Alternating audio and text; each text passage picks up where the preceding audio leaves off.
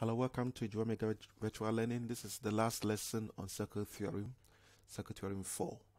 And in this lesson, we'll be talking about when you have intersection between a tangent and a secant outside a circle, what is the relationship between the two lines and how to work out missing lengths. And I'll be using some proofs to explain the relationship and also go through exam style questions. Right, so that's the theorem 10, intersecting tangent and secant outside a circle. So that is a secant AC and that's a tangent DC. What does the relationship say? Relationship says always the length of the tangent squared must always equal to the external of the secant times the whole secant. So you can say DC squared must be equal to CB times CA, full length of the secant. Now let's see, why is it so? Let's look at some proofs. So I'm using the green and blue chords to create two triangles.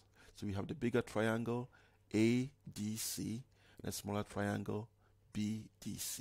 So I'm first going to establish similarity, and once I'm able to express that they are similar, I'll be using corresponding ratios of their size to prove the relationship.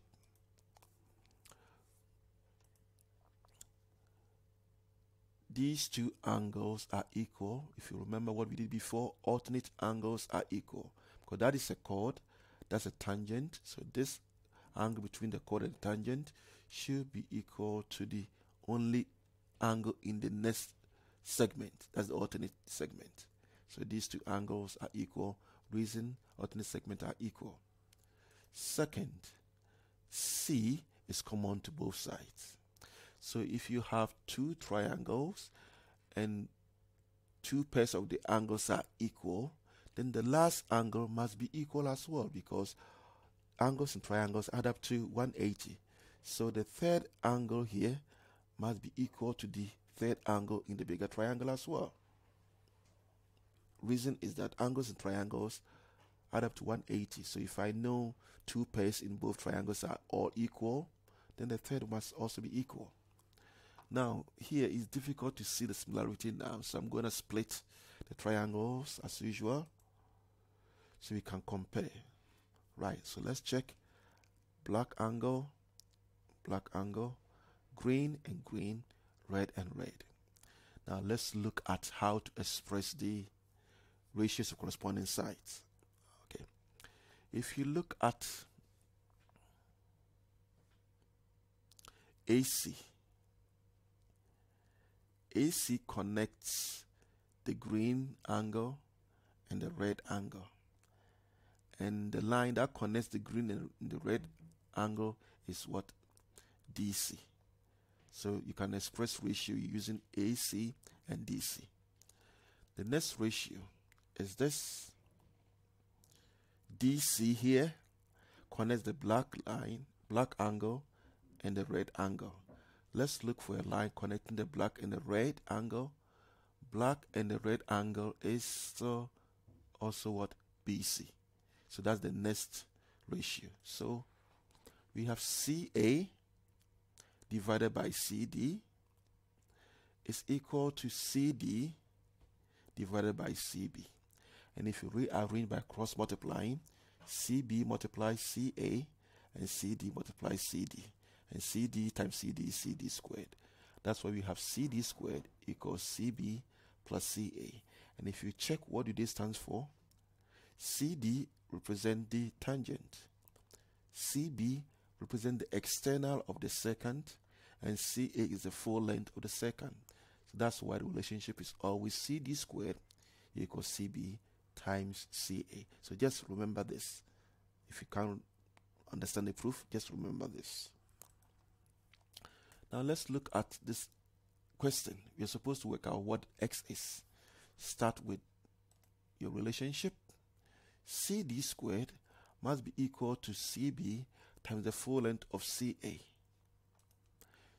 CD represent what? X squared equals 4 times the full length. 8 plus 4 is 12. So 4 times 12. X squared is 48. So X is square root of 48. That is 4 root 3. And to 2 decimal place, X is 6.93. Let's look at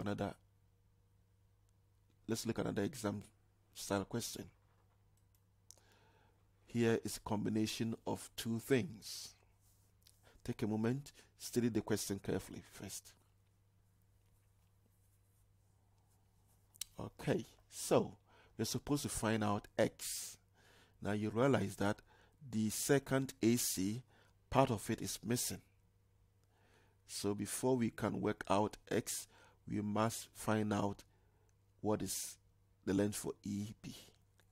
So we first have to look for the relationship between the secant and a tangent. And once we're able to work out EB, we can now use intersecting chords inside the circle rule to find out X. Okay, so to find out the full secant CA, we know to find Y, tangent squared, which is this, should equal to the exterior 10 times the full length of CA. So tangent squared is 16 squared. The external is 10. The full length of CA is 10 times, the full length of CA is 10 plus 8 plus Y. That gives you 18Y. That's why it's 10 times into bracket 18 plus Y. Remember, the 10 represent the external and 18 plus Y represent the full length of what? The secant. Now you solve for Y by expanding the bracket.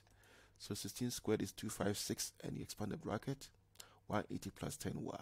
You solve Y for Y the way you solve your normal equation. Subtract 180 from both sides.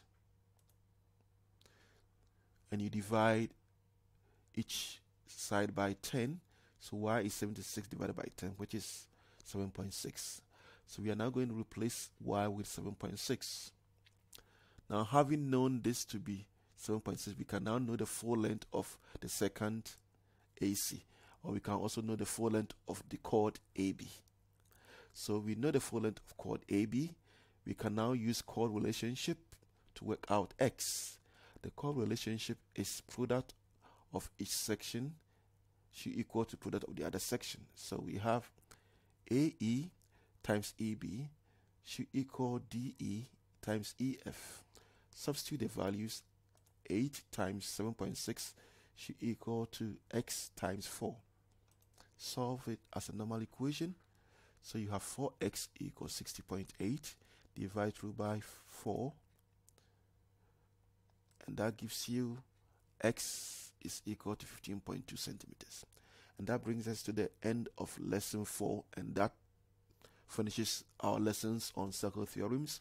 Take time to watch each lesson one by one. Make notes and try exam style questions. Thank you very much for watching and share with your friends.